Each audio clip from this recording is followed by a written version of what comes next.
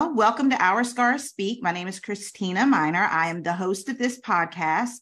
And before I begin, always give a disclaimer that we are just here to provide education and to also just truly share our story and what we've been through, and hopefully it'll help someone else. We never advise anyone go against their medical professionals.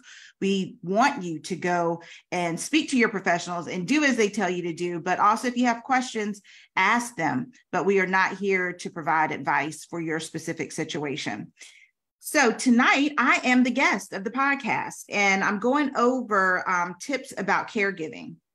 Many of you may know or may not know a little bit about my background. So to kind of go a little bit backwards, I want to share some things with you all. And the first thing is that obviously many of you know that I am a breast cancer survivor. So I can speak from the standpoint of receiving care and being one that was not that vulnerable.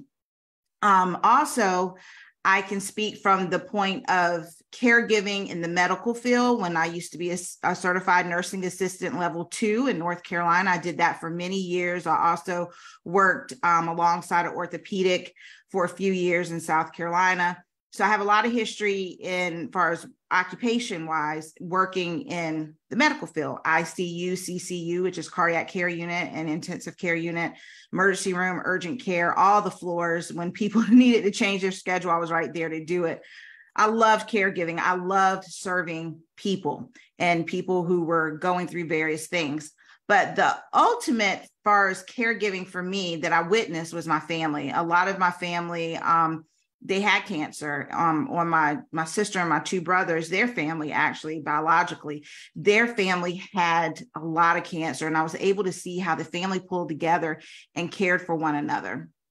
My family on my father's side did not have any cancer. I was no cancer genes that I know of, or my mother's side, I was the only one. But to see that side of my family go through cancer, it was very interesting to, like I said, watch the family pull together once they found out they had cancer, and no one was sent to a rest home or anything of that nature. The family caregived for them, as well as had other people to come in to help with caring for them as well.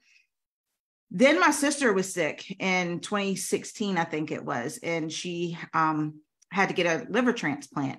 And through that transplant process, it was about a year that she had to go back and forth to the doctors. And it was severe. It was to the point where they thought that she only had, 3 months to live. And now we're here, God's good. She had a transplant. She's been doing great ever since. But through probably about a year or a little bit more, I caregived for her directly. And that was very eye-opening. To be in the shoes of a caregiver full time. That was around the clock as needed when she needed me. And so that was a different perspective that I had not gone through, but I felt I had the skill set enough to do it. And, I did it. So as a cancer survivor, though, I must say, when we hear those words, as I often say, it is life-changing, life-altering.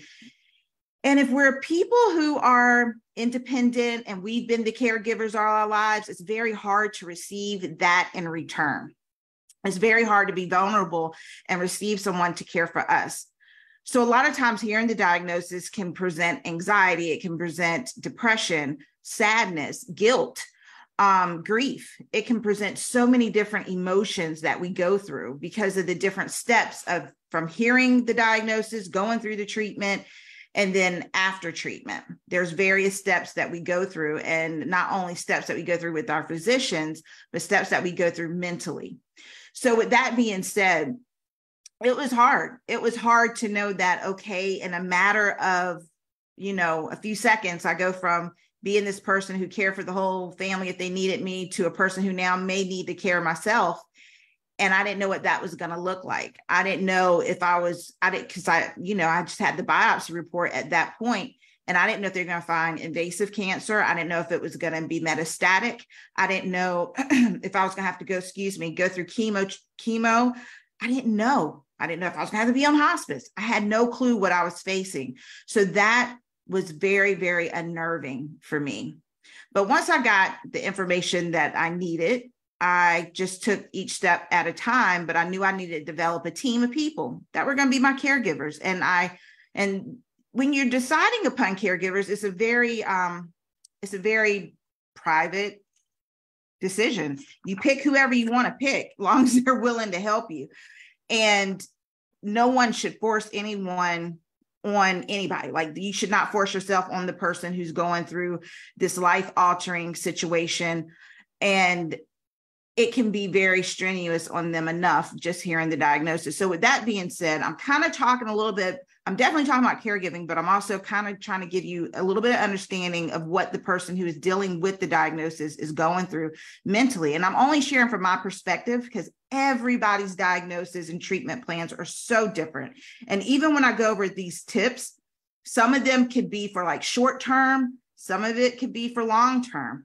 So I hope you can grasp something that may you can identify with your situation or someone that you know, and you might can share. Some of this information was given to me by my physician, which I know she doesn't mind me sharing, but the majority of it was from my own personal experience as far as actually being a caregiver. So I will say the first thing in particular is be sensitive to the patient's emotions when they fluctuate, because they're going to fluctuate. You're going to feel like you're on a whole roller coaster with this person. One day they might have highs. The next day they may have lows, and it may not even be the next day. It may be the next second or the next minute. And these tips really can be used beyond breast cancer. You can use this for someone who is disabled, or just, they found out maybe, maybe they've had a heart attack or something, and now they have to have caregivers. So this can be used for anything. So you have to understand that not only will their moods alter because of what they found out, their moods may alter also because of the very simple fact that they're on medication. And that medication may have them moody, and that medication may have them completely out of their mind. I cannot speak from chemotherapy or radiation standpoint, or even being on tamoxifen or some hormone drugs, but I can speak from the standpoint of having an operation and being put on a lot of drugs, a lot of drugs, from gabapentin to, I think I was on morphine at one time, Dilaudid. I was on a array of drugs. So not only was I dealing with like the frustration of it all, but then now you add the drugs to it. So with the drugs, it just truly had me going bonkers. I'm just being honest. Like my sister was my caregiving team, part of my caregiving team, which it was like our roles reversed. So kind of like the backtrack, you have to identify who your caregivers are going to be. So for me, it was my sister, it was my husband. My mom came here for a period of time. My son was here and my daughter was here, but my sister was really in those trenches with me. She was there at night beside me on the other recliner, sleeping and making sure my medication was given to me. But she also seen the not so good sides of me, which, and the whole family did that. Let me just be honest. The whole family did. And what I mean by the moods and just not being yourself, I was on all this medication. I can barely move my arms because I've had a double mastectomy, and I dropped a pill one night. I went to pick it up. My sister told me, don't do anything, just sit there, take your medicine. But I dropped it and she had to go to the restroom or something. And so I was like, I'm gonna get up and I'm gonna pick up this medicine and I'm gonna take it. And why did I do that? Because when I picked up that medicine, I started spinning in my head because the medicine had me everywhere. But then my body did a whole 360 and I fell backwards, fell into the wall, slid down the wall, broke, what was it, Guitar Hero setup that the kids had, broke that. It was a mess. She comes running out. My husband comes running out. My son comes running like, what are you doing? Because I wasn't sitting down and I mentally was not there. I almost fell down a flight of steps. My sister had to grab me. So be very patient with them, because within all of that, even though now I can laugh about it, thank God I ain't fallen down steps, but even through all of that, mentally, I was not there. And they're not, and some patients are not, because of the drugs. It'll have them every which way except for where they used to be. So you have to just kind of be patient with them. And then sometimes the medicines, as they're getting off of them, can make them a little irritable. or while they're on them, because I mean, I doubt they go through withdrawals, but like if they're taking a lot of that medication, it should be within a short period of time anyway. I had strong narcotics because I had severe pain, which was due to the breast implant illness and the capsular contractor, which could not be exactly identified. A lot of times doctors may give pain medication for a short extended, short period of time, and that's it. Sometimes a little bit longer. It depends on the patient, but please try to be patient with them. Do not be scared also if you're a friend to contact them, because friends can be caregivers as well. And you're part of that caregiving team, because the family may need to depend on you sometimes in order to help them if they need to go to the store. So if you're a friend from the outside looking in and you have a good rapport with the family and good rapport with the individual who's going through this, reach out. Don't be afraid to reach out. Be careful what you say, but don't be afraid to reach out. Don't be afraid to suggest. Let me make you dinner. Suggest, hey, if you're close enough, let me take the kids to the park. Let me take, let me go pick you up grocery. Let me come stay with her or him while they're going through treatment or while they're recovering. Play a part in that. You can definitely play a part as a caregiver. Sometimes a text message is really good enough, because they may be going through treatment, or they may be, severely ill from the medications and different things. And maybe just a text message just to say, hey, look, I'm thinking about you. I'm praying for you. And I hope you're okay. I'm here for you if you need me. And sometimes I here for you if you need me.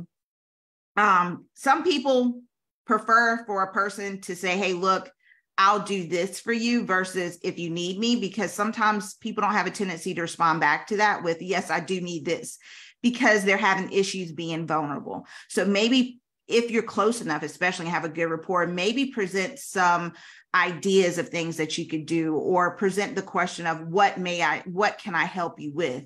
That kind of throws the ball a little bit back in their court. They can have a little bit more control over things that they may need. They may just need their medication picked up, or just need someone to come over and be silent. So, try to be that for them. Don't feel bad if they don't respond to your text message, to your emails, to your phone calls. They're going through a lot. I can't stress that enough. Their whole world has been flipped upside down. So do not feel, do not become offended when they don't respond to you at all, because sometimes that'll happen. Eventually they may reach back, or they may just put something on. A lot of times I did things on Facebook so everybody could kind of see what was going on. Everyone is not as transparent as I am. Some people never talk about it. Some people do. Just respect the space. Do not rush them through difficult things that you may or may not want to hear. So if they're in a moment where they're ready to talk and they're ready to tell you stuff, they might even be ready to show you their scars. Try to deal with it. Don't rush them through it because it's uncomfortable for you. Okay. Because a lot of times certain conversations can be uncomfortable for us as caregivers, because it's like, oh my God, like, I don't even know what to say about that. I don't even know how to relate to you. They're not looking for you to relate to them. They're just looking for someone to listen. So just be there to listen, even if you don't want to hear it. Now, if they start showing you their scars and they're like, look, this is what I had to go through. I don't know. I mean, that it may be a little sensitive for you, and you may be very sensitive and get nauseous. So you may want to kind of give a disclaimer, like, I don't know if I can handle that. And that's okay. But try to allow them to be as vocal as possible with you if they get in the place where they're ready to share everything. And that's not necessarily the time either to interject. That's just the time to be quiet. It's just the time to be quiet and listen to them go on as they like.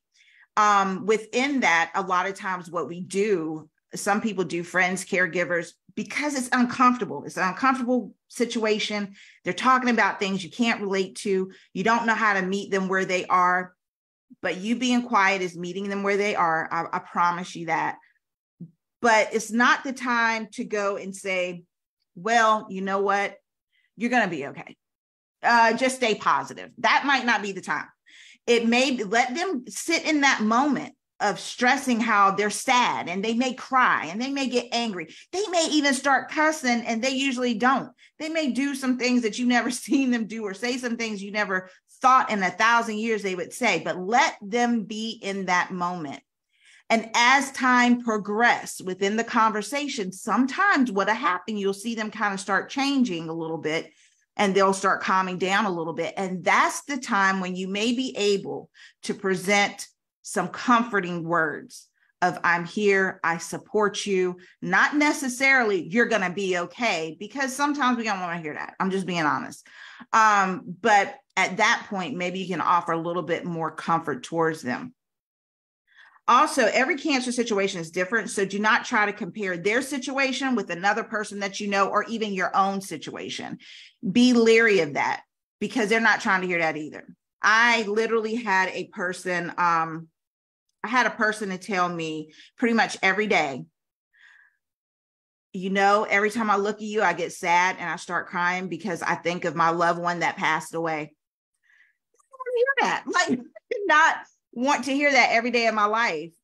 And they would, back it up with, I'm so thankful you made it, but so did such and such. However, she died.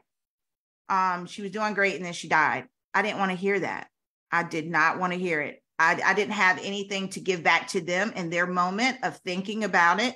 And they had nothing to really give me. Later, I felt I knew where they were coming from. I don't think they meant anything wrong, but the timing of it all was a lot, because I had just had my chest opened up and taken the cancer out. And I didn't even have scar tissue really built up yet. I was still in the very beginning throes of things, so to speak. So I didn't want to hear that. And a lot of us, we don't want that comparison. I had another person to tell me right after having a double mastectomy, you shouldn't have let them do that, because now it's going to spread all over your body. I didn't want to hear that either. And because some things are myths, so you want to make for sure that you're not presenting a whole bunch of myths to the person, because they're going through what's next, which things are subject to change when you have breast cancer or going through breast cancer treatment. Things are subject to change at any moment. You're constantly going to the doctors, and to hear certain myths that are out there that are scary. Another one is, don't eat no sugar because you're feeding the cancer. Well, that's not how my cancer grew. My cancer grew from estrogen and progesterone. That's how my cancer grew. It did not grow from sugar. Now, sugar can be bad if you eat large quantities of it for anything, but there's certain myths out there, which Dr. Spina is going to come on and talk about some of them eventually, but we don't need that right then at all. And even if it's not a myth, the negative part of the cancer could come, well, are you scared about the cancer coming back? And there's a time and place for everything, and just try to be very sensitive in conversation when it comes to that. Do not flood them with information unless they desire to communicate that need, especially if you have never gone through it. Excuse me. I'm so sorry about that. So far as sharing information, I think is good. I think sometimes we can overshare. Sometimes I get excited and I want to overshare. So we have to be careful with giving information, even when they haven't asked for it. They haven't asked us for nothing. And we're just spilling information. So it's good to say in situations like that, if you think that you have something that's very beneficial for the person to hear, or some information that they may need to know with their particular situation, you may say, I'm so sorry. You may say that, can I share this information with you? And they may say, yes, absolutely, you can share some information with me. But if they're not trying to hear it, don't force it. Or if they have a certain look on their face, try to understand their body language. Try to understand that they're trying to even be sensitive to you when they're going through as well. Another thing is allow them to talk and don't say anything. So you've heard me say that a lot during this particular podcast. You don't want to continue to overtalk them, because sometimes they just need silence. They need for you to be present, but not say a word. So that's when you have your active listening, right? They may be in the middle of, okay, I want you to just be silent, and I want to be silent, and we're just going to sit here in silence, and we're going to watch TV, or we're not going to watch nothing. I may just want to play on my phone, or I may just want to read a magazine, but I don't want you to talk to me. and I don't want to talk to you. There's those moments. Then there's those moments where I want to talk, like I've talked about before. And in some situations, they want to talk about it in depth. Some situations, they just want to talk and they just want you to listen.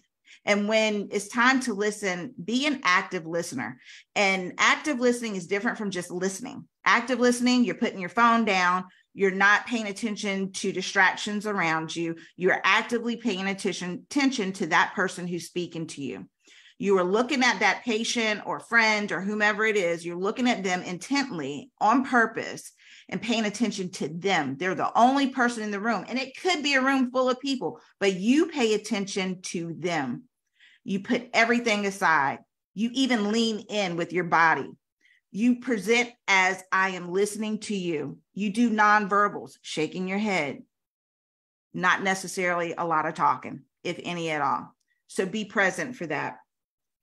The other thing that I want to mention is respect their journey and decision that they make about their treatment plan. Treatment plans are very sensitive. Some people go flat, some people get implants, some people do deep flat, some people don't get any surgery, some people don't get any treatment. They go completely 100% holistic. These are the choices that the patient makes. That's their right to make that decision. We are not there to tell them, no, that's the best thing for you. No, we're not. We help them gather the information to make the wisest choice for themselves, but we do not tell them what to do with what they need to do in order to heal properly or to get treated. And there are times where I have seen people that go to holistic route and they passed away. And I often wonder if they would have went a different route, would they have lived? And we think those things sometimes, but it's not for us to judge. It's not for us to judge. If they 100% feel in their heart, this is the best thing for me. If the doctor said get a double mastectomy, and you still need to go through maybe radiation, chemo, or whatever, and I say, oh, nope, I'm not doing all that, but I'll do the operation. That's my choice. As much as you love them, as much as you want to see them maybe get everything the doctor throws at them, it is not your choice, not your decision to tell them what they need to do with their body. Okay? So we have to respect that. When you're a caregiver, you also interact with the family. A lot of times when you're caregiving for someone, they just don't have the strength to go around and tell family and friends everything that's going on. If they allow you the opportunity to share with their loved ones or their friends what they're going through, be that spokesperson for them. Also be that guard for them. If they don't want a whole bunch of people coming to the house, if they don't want people coming to the hospital or whatever the case may be, guard them. You are their guard as well. You tell people, I appreciate it. I thank you, but they can't have guests right now. They're going through, you don't have to tell them anything. Just know. Thank you. Feel free to send flowers, monetary gifts, whatever the case may be, but they're not seeing guests. And sometimes people can't see guests because they're on chemo and their immune system is shot. So they don't want to be around a whole bunch of people that may be carrying germs around them. It could be as simple as that. Well, it's not simple, but it could be that, or it could just be mentally, they cannot take it. They cannot take being in front of people and talking to people about their diagnosis. They're living this thing out. And it's not fun and it's not easy. So as a caregiver, sometimes we have to be that buffer between them and family and friends, between everybody. So make for sure that you are informing people as they want you to inform them. The other thing is make sure the patient has you down as the caregiver. So that way you have information that you can get in, and communicate with the doctors on their behalf. Now, this is when you're really caregiving to the extreme that I caregive for my sister and my sister caregive for me.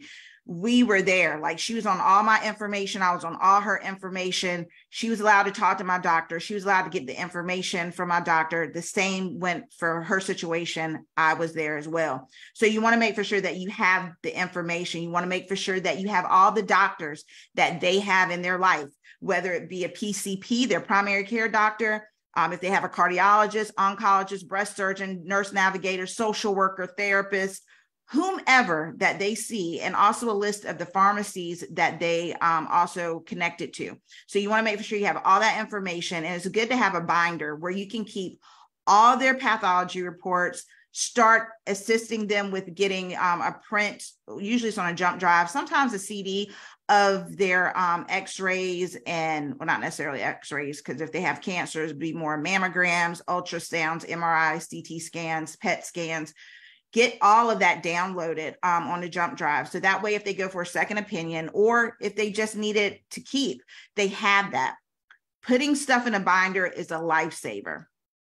Pathology reports, list of all people involved. You want that in case you have to communicate with the doctor or share something on behalf of the patient with the physician.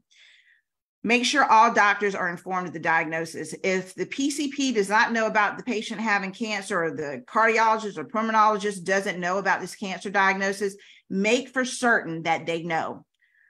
Make for certain, because they need to know, because if something, say if they go through radiation or something like that, and there's other things they may need to check on their end to make for sure that everything is being, that they're collaborating with the oncologists and the breast surgeons, because sometimes they don't talk. Sometimes they're not in the same network, so they don't have the same portal. My PCP was at Kenner. My doctor was over at, started out Southside, but then Chippenham.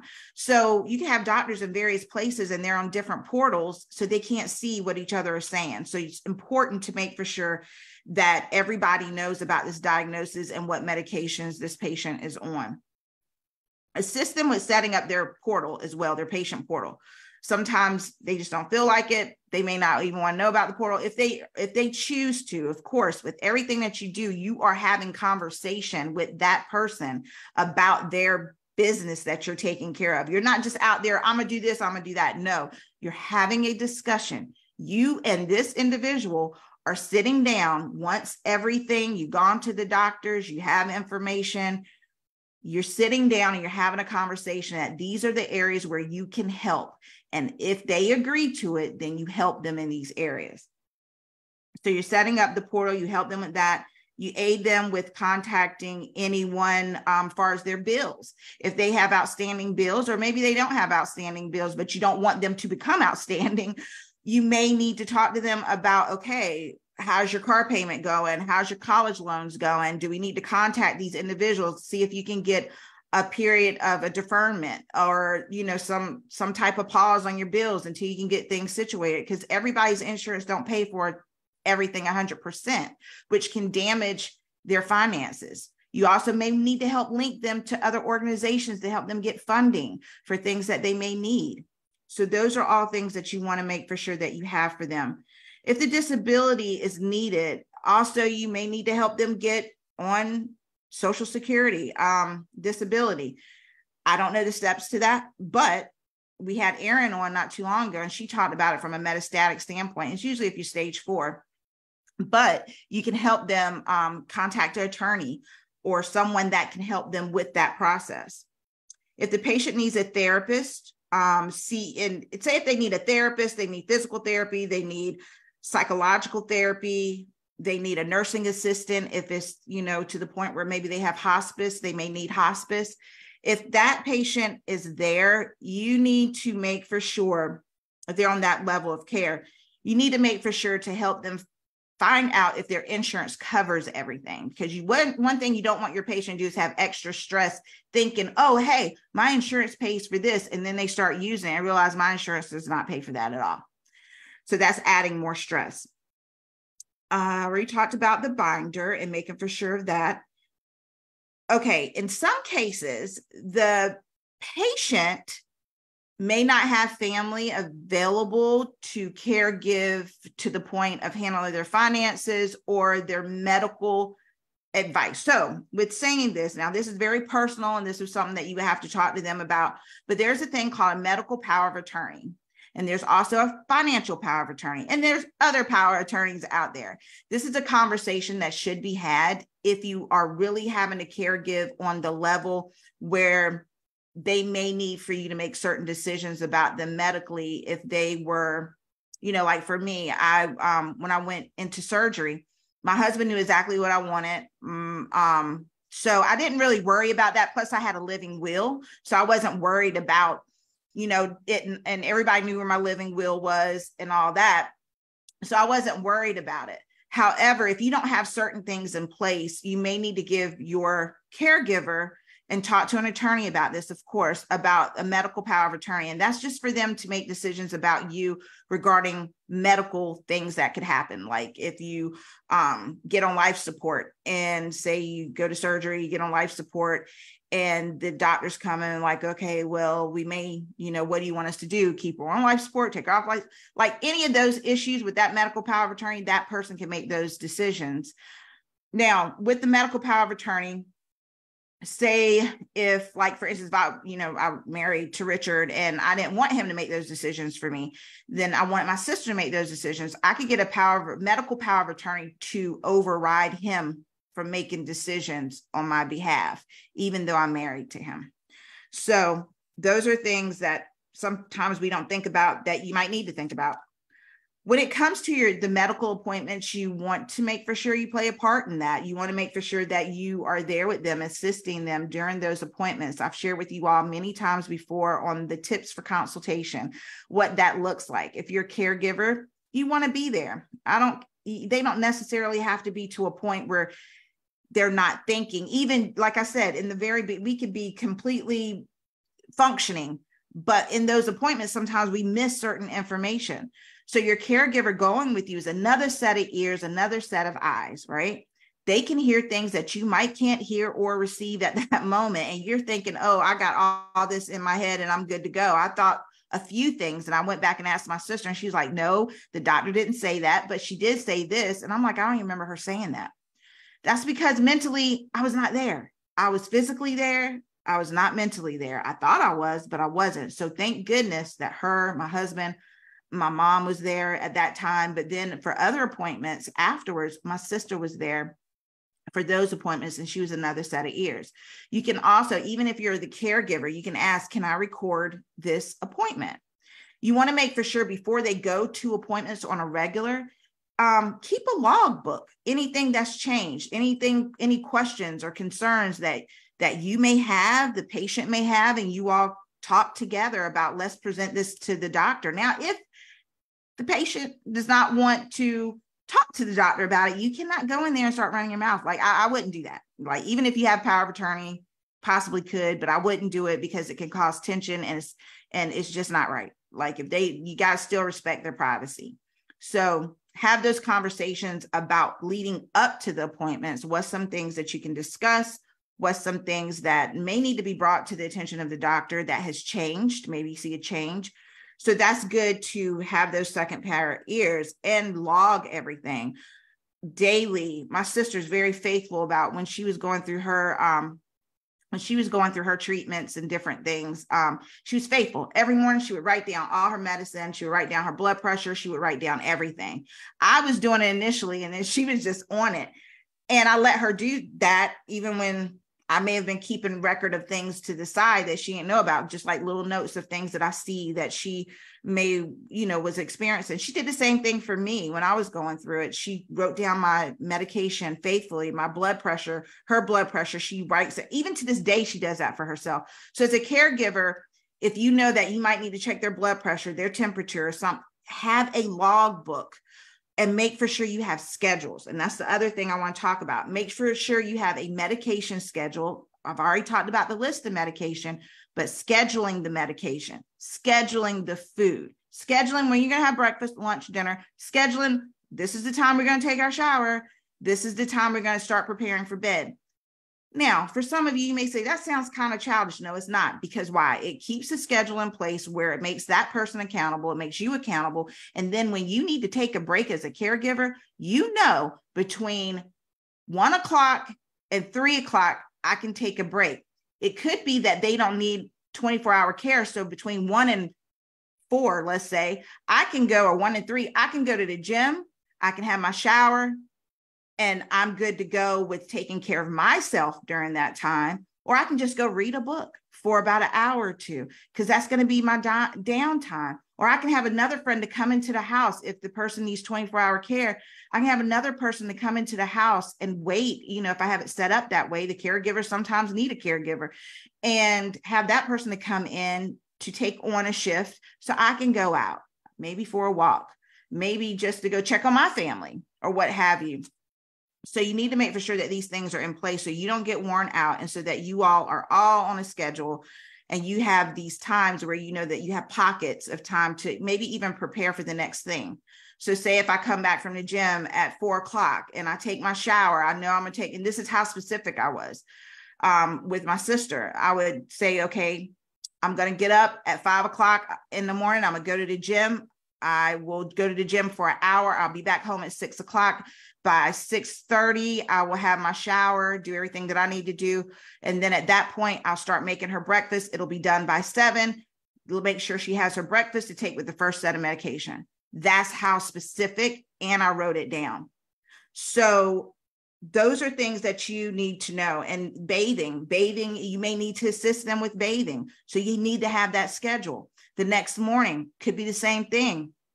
Or at night, like, okay, we're going to have your snack at 8:30 because I know that you have to take your medicine at 9:00. So at 8:30, you'll have something on your stomach. You can take your medicine. Well, I'll let the doctor tell you that. It's a range that you can take your medicine, but 8:30, take your medicine, eat your snack. By 9:30, you're winding down. I set your TV to what you want it if they can't get up and do things for themselves or whatever the case may be. Maybe they need a bedside commode beside the bed. Make sure that's there. Make sure it's clean. So these are the things that you need to take in consideration when you're caring for someone.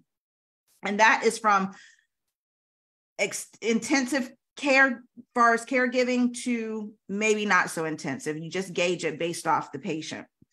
If they have physical therapy exercises, you need to have a schedule for that. Like I said about exercising and things for their day, you may need to take them to physical therapy. You may need to take them to their mental, if they have a therapist for mental health, take them there, support them. I wouldn't say go in the room with them unless they wanted you in there with them. Let them do some things on their own, but get them there so that you know they're there, they're getting treated properly. When they come out, a lot of times with physical therapy, the physical therapist may say, hey, look, we've given them this sheet of paper. This is what they need to do at home. Sometimes the patient may be like, I got this, I'm good. But other times they may need a little help. Even me right now, I go to physical therapy for my back, but it's also helping my chest. And there's certain exercises I cannot do without Richard's help because I need someone to actually pull my arms back so to expand my chest. So don't be afraid to ask for help for those who are the patient, and don't be afraid to give it if you're the caregiver, and make sure that they're doing it.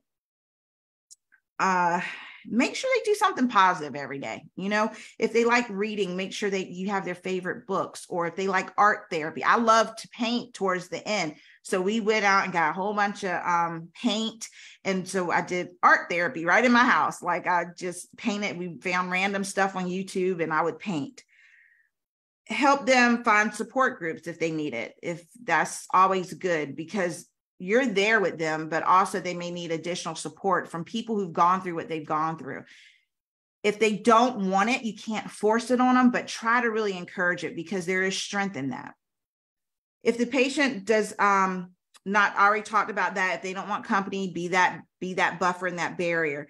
And lastly, I must say, I've given you a lot of information. It's kind of quick, but the one thing that I want everyone to really, really know and truly, truly keep at the forefront of your mind when you are especially dealing with, I would say, a breast cancer patient, because that's what we're talking about, but it can be any patient.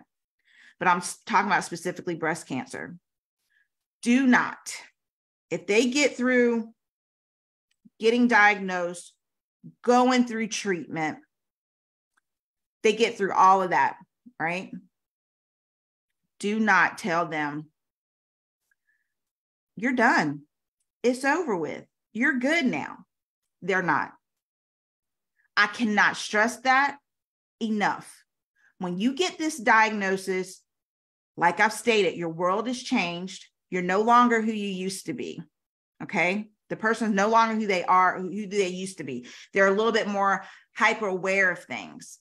They're a little bit more in tune with their body. They could have already been in tune, but they're even more in tune now.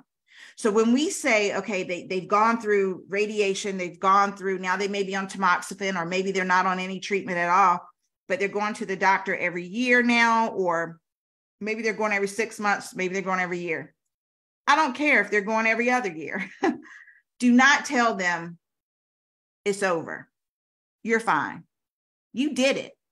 Now, you can say you did it in a good way, but when you say you did it and it's over, it's done, you don't have to worry about it no more, that's like slapping us in the face. Because if, like I told you before, if we get a scratch, if we get an itch, if we get a bump, if we get a lump, we are automatically usually thinking, oh my God, did the cancer come back? This is something that we live with every day. A lot of us have to go to the doctor every year. Before that doctor's appointment, we start getting nervous. This past year, I realized particular times of the year, I started having more anxiety and I could not understand what was going on. But it was around the time that I found out I had breast cancer.